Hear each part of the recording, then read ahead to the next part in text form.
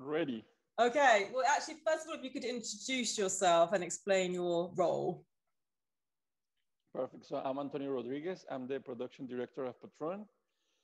Been working with the company for 15 years now. So it's been a very interesting journey of learning about tequila, be passionate about it, and spread the word. And like, how would you describe the tequila market as it is right now, as a global market? How does it sort of fare? Well, it's booming, but it's booming mainly driven by the US, but we have a huge opportunity globally because this trendy situation in the US is making noise and is helping us to open doors easily in other cultures, in other countries, which at the end is they are eager to understand what's behind tequila. And the good news is that we're eager to show what's behind tequila. So it's a good combination, a good problem to have right now. And then in terms of education, what are the things you have to educate people on around tequila especially when you get outside of the Mexico and US markets, which are obviously sort of more established and longer established? Well, on tequila, it's really complex spirit. I always say that, in my opinion, is the most complex spirit in the world. Why I say that? Because it's a start with the raw material. We have basically one raw material, which is Weber Blue Agave. And this plant takes up to 7 years to be fully mature and be ready to be transformed into tequila. So that's a long time and a lot of complexity on planning. And that complexity, it's even higher nowadays that you are facing double digits growth year by year. So it's a complex situation. That's what point that makes tequila really complex and magical. Secondly, once you harvest the agave, you have multiple choices on how to transform that agave into tequila. The way you cook the agave, the way you extract the sugars, the way you ferment, you distill, the way you age the tequila. So there's several decisions, several variables, and you can end up with a variety of expressions in the glass, depending on how you process that agave. So this is something really specific on tequila. And I will say that's why you can find several brands. And I guarantee you that you can taste different brands and you will get a slightly different descriptor, a slightly different flavor profile, something that you might like, something that you might not. But I always say to people that there's no such a thing that I don't like tequila. You just need to find the right one for your palate. Because if you like something bright, something strong, you can start with the Blanco tequilas, the silvers. If you like something sweet, something with heavy body, you can move up to the extra añejos. So depending on what's your flavor profile, we can offer you one tequila that will fit your preference. Yeah, I agree. I agree totally. I think a lot of people say that, oh, I just don't like tequila. And you kind of have, as you say, it's about explaining that there isn't one taste and it can be very different. And what about when people always say to me, oh, no, I can't drink it because I just get a headache. It makes me feel bad, which again, I think is a funny, it's funny because when you break it down, you kind of work out that generally they've probably drunk a lot of other things with it or whatever. What's your response when people say that? That's an interesting situation. And there are several points of view. One is that we cannot hide that we come from a history when usually tequilas were not as premium as are right now. And I mean, not because of the price point or the marketing on the brand, because of the cares on the process. So there's still people out there that their first encounter with tequila was a very bad quality tequila in which is gonna be a back headache the next day. So first is you gotta explain to people, and I always say that forgive us for the old memories of bad quality tequila. Just please give us the opportunity to try something premium, something well made, and then we'll talk about it. So that's one end. And secondly, you say it right. I don't know how much you drink, and I don't know if you were just drinking tequila in really sweet cocktails. So that is not only tequila, is whatever spirit that you put a lot of sugar on it, you will suffer the next day. So it's trying to understand what happened the night before, and then I can try to work on that. But I can tell you that a well-made tequila is not gonna make you suffer the next day. No, I agree. Especially like tequila and soda. If I drink that all evening, I'm fine. Yeah, I have my own personal rule that for every glass of tequila, I gotta have a glass of water. If I follow that rule, I might visit the restroom a lot that night, but I'll be happy the next morning. So it always works. I think that's good advice. And then in terms of like innovations that are going on now, is there lots of experimentation around the expressions of tequila? Is that sort of where we're seeing innovation? Where are the main areas where experimentation is happening? Innovation, it's very interesting on tequila right now because there's two different trends on my point of view. One, it's moving into what else we can do to tequila, which is mostly on the aging side, like experimenting on finishing in different barrels or even expanding the whole aging process in a specific barrel, different kind of woods, different kind of proof on the barrel, different kind of temperature. So we are moving into that direction and also exploring how far you can age tequila.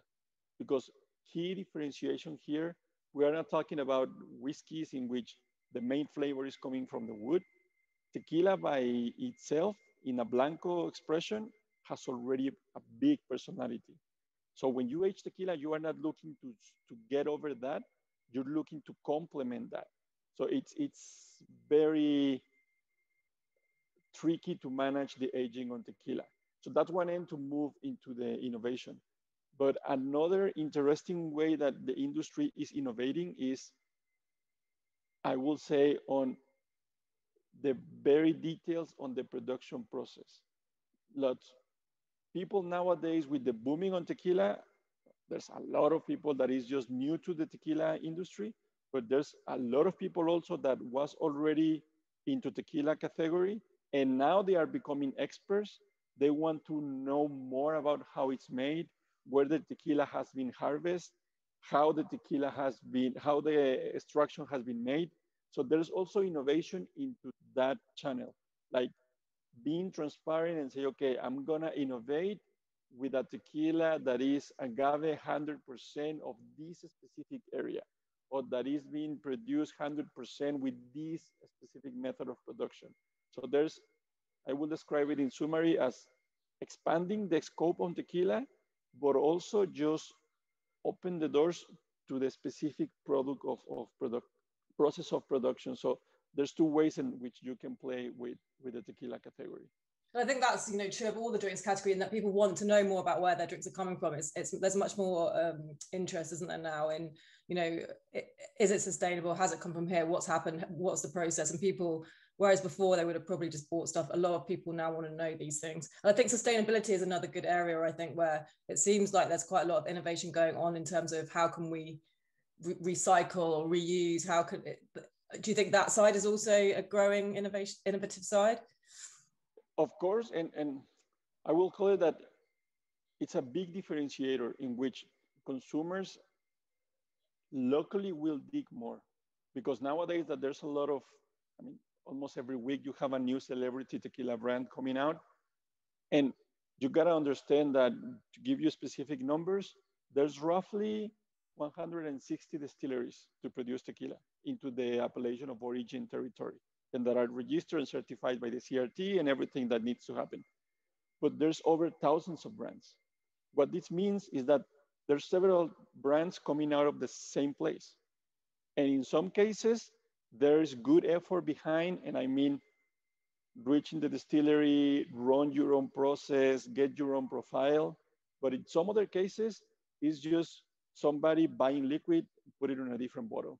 So when you have cases like that, I can tell you that there's nothing to find in sustainability because it's just a transaction of buying liquid and sell it. In our case at Patron, that we have one brand, one distillery, sustainability has been the key since day one. And it has been a key because all the growth that we have experienced in the years. You cannot grow the amounts that we are growing if we're not sustainable. So it's a key component. And luckily, for example, bartenders, which is a huge influential community in this industry, they are digging into that. And I can tell you that we receive a lot of bartenders into the distillery. Well, not for the last year, sadly, but hopefully that can reopen soon. And something that all of them are surprised is about the sustainability efforts, because you can see that the size of our production facility is pretty much the same size of our waste treatment facility. I mean, we take that seriously, like creating compost, recycling water, and sustainability is even not only about the environment, but it's also about the people. How you train the people, how you educate the people in order to be self-sufficient in talent. Because our process is a lot of hand labor. It's hand labor intensive. I can tell you that we are 2,000 people right now at the facility. So with the growth that we are experimenting, we need more talent. And we are in a small town of Mexico. It's called Atotonilco. So it's not that you can get engineers or high qualified people easily. And our policy is rather develop internal talent by training, by education.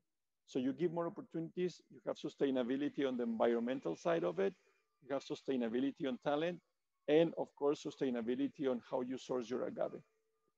Yeah, I think it's all of that's very important. Are you noticing more, just because I've spoken to a couple of women in the sector during the process of doing this article, and it seems like there's more women coming into tequila. Is that something that's changing? And obviously, traditionally it would have been much more of a male-dominated area. Yeah, I mean, what I can tell you about from the operation perspective, we are, of course, getting more women involved, which is amazing. And we've been changing paradigms, changing the rules on what just positions that used to be male dominated is like, it doesn't have to be like that. And to give you an example, on the production line, supervision, the supervisors on the production line, 5 years ago were only men. Nowadays, we are like 60-40. And the amount of talent that we have won with that decision, it's amazing because it brings another perspective, and it complements the whole work, the whole team in a much better way. So we are being opening to that. And as you slowly, you have seen as an industry, much more women involved, like as master distillers, as people operating the plants. So it's good that it is an industry that is opening the doors for that. No, definitely. I find that really interesting. You briefly mentioned about the celebrity that, there's has become a lot of more of these sort of celebrity endorsed brands. And I know, some of them are probably being done well and some of them aren't. I'm sure we can't put all in one category, but as a whole, do you think, are they a positive in the way that they encourage people who wouldn't normally want to drink tequila to drink? Are they, they making it more accessible, or is there more downsides than good sides that them coming into the market? No, I agree with you that there's a positive impact, because at the end, it's not the way I see the things. It's not that we're fighting among tequilas. We are fighting to show the world what tequila is. And I told you before that there's different flavors profiles in tequilas. Somebody that like more the vegetable side of it, somebody that like more the sweet part of it. So all these celebrities, I see that as a positive because they are bringing attention into the category. And then, of course, it's our work to show what we are doing. If somebody is helping us to bring the attention, okay, now that you have it, go and talk about why people should stay in the category. And so I see it is a positive situation. Of course, it's creating some challenges, for example, on the supply of the agave, because why is happening? In our case, that we've been here for several years, several generations, several cycles of plantation, we have that secure. But what happened when somebody pitch a business to a celebrity and suddenly, boom, it worked? They didn't have agave planted 7 years ago. So that is coming and harvesting agave that might be for somebody else. So that is creating a quite a complex situation as an industry, but I can tell you that right now we are in a pretty balanced situation. Not a lot of agave, but pretty much enough agave for everybody. So it's just a matter of do the right thing, have long-term contracts like the ones we have. So if you do that, you are not in a hurry. But the people that has not a good planning, with all the celebrities coming in, that's a challenge to get over. But at the end, I think it's a positive impact. Yeah, it sounds like being in a hurry is something you can't be in tequila and full stop. I mean, it's a lot. I think that's another one of the myths I think people don't understand. You know, I guess it is more expensive than in lots of cases than, you know, a premium vodka or a premium gin can be cheaper because the production costs are lower. And I think that's things people also don't understand is, you know, that how long it takes to get to your bottle. And not only the cost, I mean, the constraints that for some other spirits is like you can have different sources or you can even buy liquids, whatever, and then finish the product with any specific process and done. In our case, is one specific raw material, is one specific area, is at least 6 to 7 years to wait for that to be ready. And in some cases, if you're talking of aged tequilas, it's either extra 6 months, a year, or 3 years. Or just to give you another example, one of our last innovations was an extra añejo of 10 years age. So just imagine how long, how much time had to happen in order for you to have that bottle. 7 years for the agave, a week of the production process, 10 years of the aging. So it's a lot of time in order to enjoy and sip a good tequila. So that's why a lot of things that, again, with education, if people understand that, it's a huge win for the industry. And I have witnessed people that when you start talking about it, even their face is changing when they are sipping the tequila because it's like really appreciating what's behind that glass. And I always describe like it's falling in love with the glass, like understanding everything that is behind it, and you enjoy the experience even more. I can tell you, you're gonna drink less, but you're gonna drink better. So that's something that we are eager for to talk to people, so we have more people enjoying the tequila in the best way. Oh, that sounds great. And then in terms of what people are doing, I guess bartenders, and what are you seeing at the moment? I guess people have moved away from just margaritas and shots. So what are the things that people are doing in bars that's exciting, and the different mixes that are happening right now for tequila? It's the cocktail scenery. It's a good tool for the tequila in order to open other markets. Like for example, Europe or Asia, it's easier to get into the cocktail scenery. And what we have seen is like globally, if you just open the doors to experimentation, you are surprised. I mean, I can say like you say margarita, which is typical thing, but I can see, for example, Manhattan's old fashions made with tequila, and people is like, wait a second, you can do that with tequila? Of course, just an well-aged tequila, and you'll be surprised. So we have to that we have initiative is called Perfectionist, in which we bring bartenders for all over the world to create cocktails on tequila. And the idea is what we ask is first learn about the brand or story or process, why we do the things we do. And then we would like for you to take that and take your culture.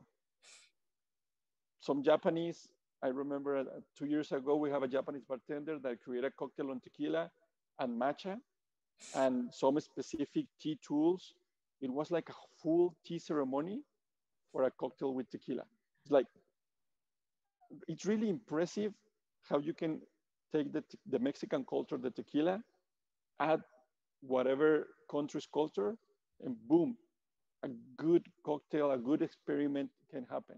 And we've been surprised with that. I mean, last year in the competition, it was a London bartender, which was it's an Italian girl that is moved to London to bartender.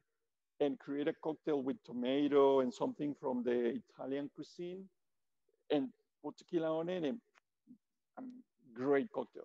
So those kind of experiences, it's a well approach for the consumer because it's, and you say, yeah, that at the beginning.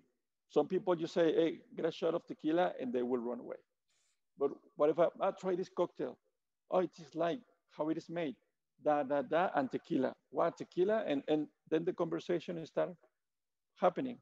I always say that one of the side effects of tequilas is that it makes friends because you can talk a lot about tequila that once you start sipping tequilas, you are guaranteed that you'll be friend of your neighbor in the bar. No, absolutely. Absolutely. Now, is there anything you want to tell me that's going, are Patron doing anything at the moment that's exciting, that's new? They've got, what's the priorities and goals for the next, for the coming couple of years? What exciting things are going on? A lot of excitement, a lot of movement. And one of our priorities of, well, different ones first is keep the presence that we have in the US, but we really have a priority to expand that globally and to introduce tequila to different countries, different markets. And the big challenge now moving into my role, which is operations, is increase the capacity, increase the volume. Because something that Patron has done since the beginning is just replicate the same process. We start as a very small distillery. Nowadays, I can tell you that we are 14 small distilleries side by side. So basically, at some point, it's a challenge because it takes time. For us, it takes around a year to start a new model. So the complexity and the planning is even higher. But the benefit is that it's easier to control, it's easier to achieve consistency because it's just more of the same, more of the same, more of the same. So the challenge that we have is keep the pace with the growth on the demand, win the global market on tequila and start talking about that, and also increase the education. So there's a lot of things about transparency. I mean, transparency for us is a key because one of our differentiators is the process of production and all the extra steps we take in order to get the flavor that we like. So one of our priorities also is bring as many people as possible to the distillery and open doors and say, go see, go talk to people, open any door, taste the tequilas from here, taste the tequilas after the aging, after everything that happened, and know what we're doing and why we're doing.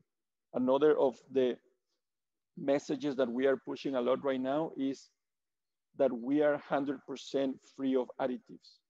Because by law on tequila, you are able to use additives. I mean, it's not forbidden, it's not against the law, but the way we see the things is a shortcut. And it's putting something artificial into something as magical as tequila is not good in our way of thinking. So we are doing the extra steps to stay additive free, and we are doing the extra steps to communicate that and make sure that people is taking the decision based on knowledge. Like, okay, I want to drink that. Perfect. Just make sure that you drink that because you like the flavor profile and you understand where this flavor profile is coming from. If after knowing all of that, you're happy, great. If you need more information, just ask and make a very well informed decision on what you're going to drink, what you want to put in your body. Well, that's really good. I think that's a good policy to have. Is there anything else? Well, I'm trying to think what we haven't touched on. We've looked at most of the innovation, most of the myth busting. We've talked about sustainability. We've talked about cocktails, industry changing. I think we've covered everything. Done pretty well there. That's great. Thank you so much. Good. Really, really, thank you very helpful. Thank you very much for the opportunity, Luis, and thank you for giving us your space to talk about that as an industry in general, as Patron, because truly tequila is magical. I mean, hopefully you can visit us soon. Yes. Rachel is going to take care of that, but yes, definitely. There's no way that we can explain what is happening here. Yeah, it's hard, isn't it? It's